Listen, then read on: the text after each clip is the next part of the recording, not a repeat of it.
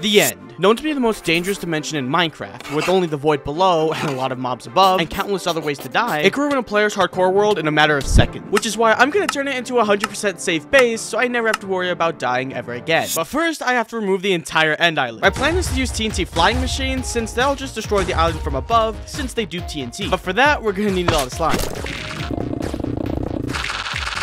So we got built to level 192, build our AFK platform, and we're pretty much done. And after just only an hour AFKing, we have nearly a full double chest of slimes. Excuse you. Now that we have all of our slime here, we can start working on the actual TNT duper. And that is our one TNT duper built. I'm joking, I've made 8 of these already. Theoretically, if I flick this lever, it should go forward. That is a good sign. Now we gotta do it for every single one of these. So the only thing left to do now is just wait and let it destroy all the way till the void. And as you can see, I'm having to move the flying machines because of the obsidian pillars, which lucky for you guys, you don't have to watch through. Okay, so now that we're pretty much done with the outside areas of the end island, we have to do this center area. Now I've already set up 3 TNT dupers, but we still have to add way more. Oh my god, dude. Look at all the TNT just raining down. Oh, that's... I think that's fine. The Enderman doesn't seem to be bothering. So, you know what? Whatever. So I think the idea is for all these chunky areas is to place TNT there and explode most of it. And then I could go through the rest with my pickaxe and just start mining it. Now, I do have a lot of gunpowder from the creeper farm I built for my fireworks. So we could just use that to make the TNT. And now that we have the TNT place, we can ignite it.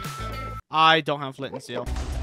Okay. Ooh, a lot of them are mad at me. But the TNT strat is pretty good. But for right now, I want to focus on these scattered blocks. That's going to take the longest. At least for me, it will. But lucky for you guys, editing makes things way easier. This took 2 hours. But I mean, look at this. There's just nothing. Admittedly, there is not that much left that we need to do. So my plan is to probably just blow up big sections with TNT and mine the rest by hand. And that is our final pillar. And with the end island completely removed, we can start working on the actual build. Now, the outside ring is going to be made with concrete and glass. Now, sadly, glass farms don't exist, but what does exist is sand dupers. So we're going to build that instead. And for this duper, we're going to need a lot of beehives to make honey. Alright, that should be enough beehives. And now that we have all the materials, we can start building our sand duper. But in order to do that, we do need to find another end portal that's different from the one we already have. Because the way we use the sand duper is by actually breaking the portal. Now, before we do anything, we have to clear out this area because the farm does take quite a bit of space. So if we get our dirt here, our bone meal, and our 4 red mushrooms, place our red mushroom here, and this should break the portal. Look at that. That's so weird. Look at that. We have broken every single portal frame. This doesn't look right. All right, with our schematic place, we can finally start working on this build. Now with the sand duper finished, we need to build the collection system in the end. Make sure our spawn point is set. All right, let's get our elytra on because we're gonna need it. We are gonna have to kill all these endermen, which shouldn't be too hard. But yeah, after that, we can finally build the collection system. So now we turn the chunk loader on, turn the duper on. Hopefully it works. Uh-oh.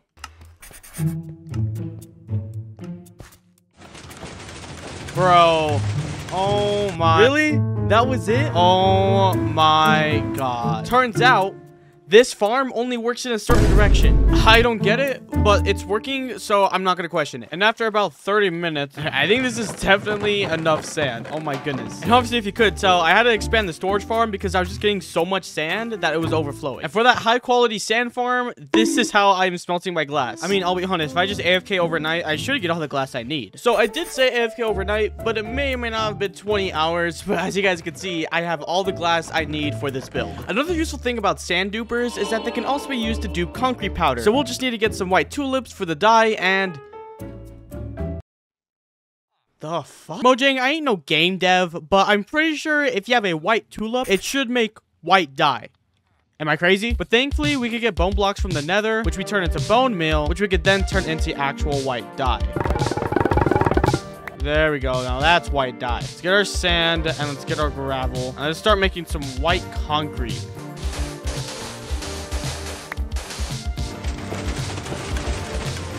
And as you guys can see here, we have plenty of white concrete powder. We actually have more than enough. And surprisingly, it didn't take as long as you would think. The only thing we need to do now is turn this from concrete powder to actual concrete, which is really easy with a simple farm. Now, admittedly, the only downside to this is that it does lower my pickaxe durability. But then again, I could just mend it using XP from villagers, so it's not that big of a deal.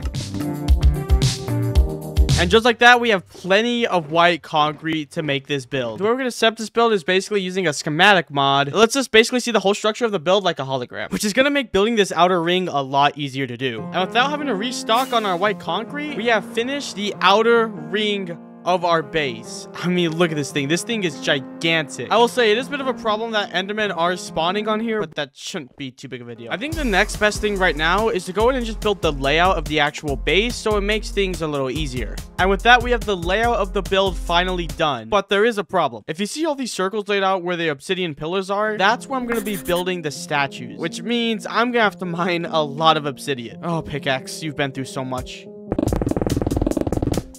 And that is half the towers complete. As you can see, I've removed all the outer layers of the obsidian so that we can have our white concrete pillars here. And then I've also removed the height of most of them. And after I remove all the obsidian, all I have to do is remove these bedrock blocks. Now, for some of you that are confused as to why I didn't destroy the entire obsidian pillar, it's because the concrete towers I'm going to build basically act as a shell, covering the obsidian, which saves me a lot of time from having to remove every obsidian block. But also just the sheer amount of obsidian I've collected from this is crazy. And after a couple of hours, we finally cut down the size of every obsidian tower that we need to. But after all that mining, I have almost 5 full shulkers full of obsidian. But we're not done yet, since I still need to break the bedrock on each of the pillars. Okay, with everything deconstructed, we can finally... Excuse you. Alright, with everything set, we can finally continue working on our build. Since we still have a lot of white concrete left over, we are going to use it to finish the outside border. Surprisingly enough, it didn't take that long, but we have both of our outer rings completely finished. With the walls, though, we can finally start using the glass I smelted earlier. The plan is that there's going to be 8 different glass colors, one color representing each part of the base. This time, we should be able to use the flowers to get the color that we want. And for the rest of the dyes, we could just craft them. And with that, we have finally gotten the final color of our glass. We have orange, yellow, red, blue, light blue, purple, magenta, and lime, which is all the colored glass we need for the outer ring. Now, it doesn't really matter where we start with the red, so I think I'm just gonna have it right here on the closest side to where we spawn. Not gonna lie, this dome shape is pretty cool to look at. Next, we'll go ahead and do the color orange because, you know, the color of the rainbow and all that. With orange finally complete, we can go ahead and just go around the ring with every color we need to and get this done fairly fast. Alright, I believe that's the final color done. Now, granted, it does look a little weird without the connecting block. But if I were to turn on my schematic, you can see that there's going to be tubes connecting in between each color. And all this is just different colored concrete blocks that I could just get with my concrete duper. So that's what we're going to do next. And after more AFKing, we finally have enough concrete to build this outer ring. So we're going to go ahead and finish that. It turns out we actually needed gray concrete, but black concrete's like close enough. I don't really feel like AFKing more. Let's see, how's that look? Oh, that looks fine. Black is fine, we didn't need dark gray. Alright, with the final black concrete there, let's see how this looks. Okay, yeah, that looks perfectly fine. The only thing let's do now is add the white, light blue, and normal blue concrete. Alright, well, with all the materials that could fit in my shulker, I've done pretty much half of the ring. And it actually looks really good, aside from, you know, all the endermen everywhere that's constantly trying to kill me. But it's currently 2 a.m. and I've been on this world for like over 8 hours. I'm gonna go to bed. Okay, let's finish this. I just woke up. Is this the last one? Oh my god, it is. All right, perfect. With this final white concrete block, we have finished this entire ring. I mean, look at that. Does that not look sick? So what we need to do now is we need to map out the zone area where the end island will be in the middle. And this time, I finally got gray concrete. I'm going to use it to build our border around the middle.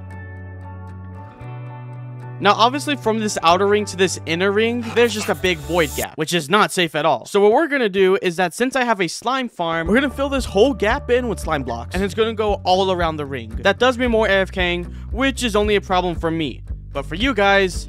Alright, come on. That tradition was so much better. But either way, not only do we have the slime blocks from the shulker, we have a lot more in these chests as well. So hopefully this is enough. I can feel the amount of pain I'm going to have to deal with editing this.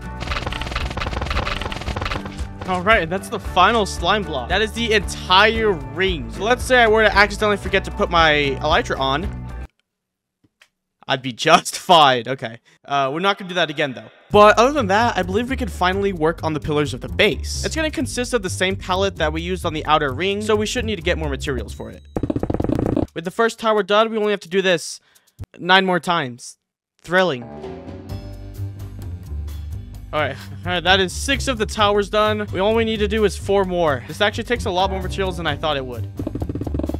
Alright, with the pillars finally complete, all we have to do now for the exterior is build the middle, which I plan to do a little end island, because granted, well, we kind of got rid of the end island entirely, so I feel like we should add something in honor of it.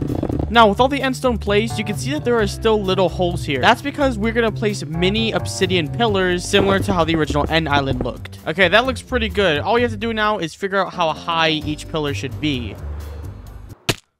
Okay. Man, do I need totems. Okay, and I believe with that, we have finished the entire exterior. Obviously, I still need to add the end crystals on the top of all these, but that shouldn't be too hard. Okay, look at that. We have a mini island with our base surrounding it. Why are you mad at me? And now, after a long time, we can focus on the interior of our base because we just have so much room to work with here. And just like the exterior, our first room is going to be the red one. This is going to be our lounge / entrance area. Since our spawn platform is right there, I'm going to build a platform out here so I can easily fly my elytra right to it without worrying about falling into the void. As I said earlier, the entrance is going to be a sort of lounge area. So my plan is to have benches in the corner and a little map in the middle, and to have an aquarium that goes all the way over the entrance.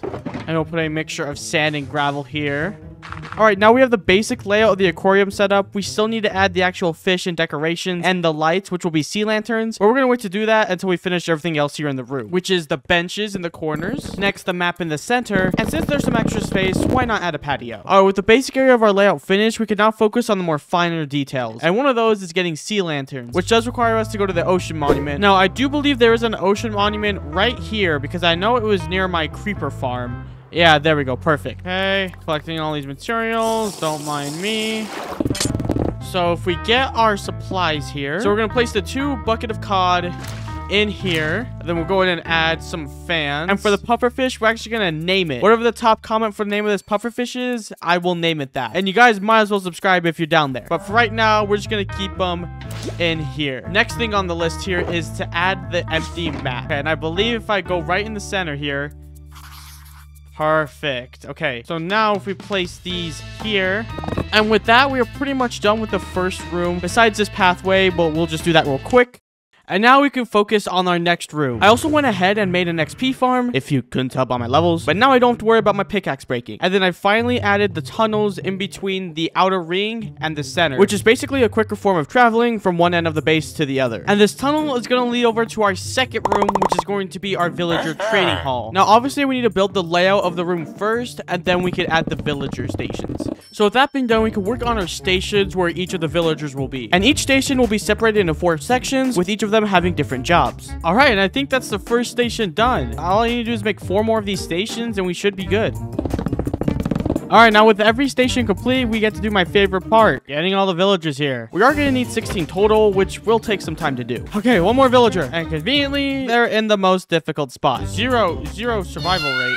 Oh my, these villagers are giving me the most insane anxiety. Come on. We have finally finished getting all the villagers we need for our trading post. And with the first 2 stations done, we can move on to the third one, which is going to be a museum, which unlike regular museums, is going to be a lot cooler than you'd think. And so let's create the panels where all the items were going to go.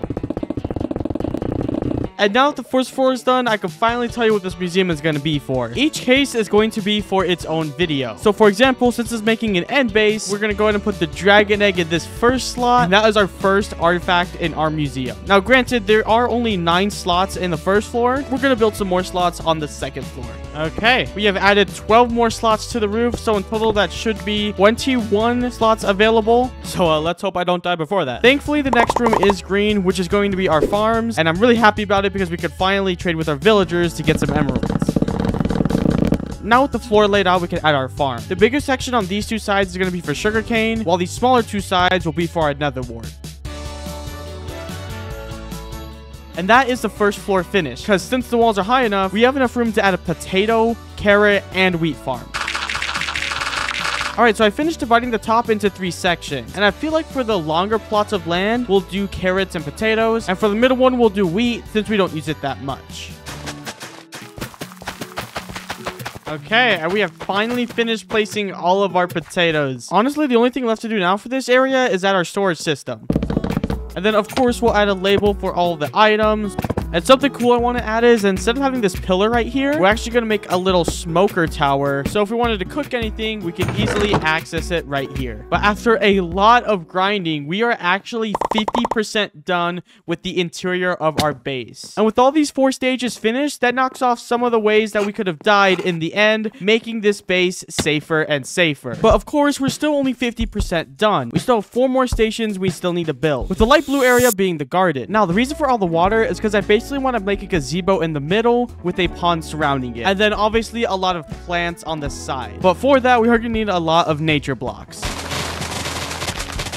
Alright, so even though they're separated into different shulkers, we should have everything we need for our garden. We'll first set up the layout of where the gazebo is going to be. And now we can add the path, which we're kind of going to do in a bit of a sporadic design. Now, the reason that this corner is empty is because we're actually going to add a well here for our garden. And now we can go ahead and add the flowers on the grass plots, because we have a lot to choose from. Now, I do admit the room does look a little empty, so I feel like if we add a design to the walls, it'll make it look way better. Even adding these little sections right here with the lanterns just makes it light up so much more. But obviously, we still need to build the main centerpiece right here, which is going to be the gazebo. Okay, let's see how this looks. Okay, that looks pretty good. We got to let it go down a bit more. There we go. Okay, now this is looking pretty good. The next thing we'll add is a patio on the 2nd floor of this garden. And we have finally finished the 2nd floor. Now, granted, it definitely isn't that much, but it's all right. But the final thing that brings this all together is a spore blossom. Purely because whenever you place it, it adds these cool dripping particles that, as you can see, float around the entire room. And with that, we have finished one of my favorite rooms, the garden. Now, you can imagine at this point in time, my shulkers are full of a bunch of different stuff, which is why, thankfully, the next room is our storage room. Now, compared to other rooms, this is a fairly simple room since there's not much to add other than chests, but nevertheless, it is still a very important one. Now, since the plan is to have the chest on the edges of the room, I believe we should have the crafting and smelting area right in the middle of it. And with that done, we can start placing the chests down. Next, we'll go ahead and add the item frames to each of the chests, even though I'll probably give up on sorting it within the first week. All right, and we have our storage system fully set up. I can't tell you when the last time I saw an empty shulker box before. I think what we'll do now is add some final touches to this room just to make it look really nice. And that is our storage room complete. And like I said, it's very simple, which is honestly all we need in a storage system. Now, something every good base has is an enchant room. So we're going to do that, but I'm going to build the room in the form of a library, which is going to take a lot of wood. And if you guys think this is a lot of wood, I still need to add 158 bookshelves. I mean, it is a library, but that's still a lot of bookshelves. And as you guys can see, we have a lot of bookshelves here. And then I've also set it up to where we have these chiseled bookshelves so that we could store certain enchant books in each row just to have a nice bit of storage. Now, the library is looking really good, but it does feel a little bit empty. All we're going to do now, though, is add some final touches to the library to make it look a little bit better. Okay, and that is the library complete. And with that, we only have one final room left, which is going to be our armory room. This is where I'll have all my potions and extra spare gear sets, just in case I were to lose any of my other ones. And with our new storage system, we should be able to find all the materials we need. And as per usual, we'll have our crafting table in the center of the room. All right, that's looking pretty good. And now we can add the stations for each of our brewing stands. I also went ahead and added a little netherwort farm on each side just because it looked really nice. But you may be wondering, this is called an armory room. I'm seeing a lack of armor. If you guys see on the edge where all these quartz pillars are, that's where we're going to have our armor set. So we are going to have to mine for some more diamonds and a good amount of ancient debris.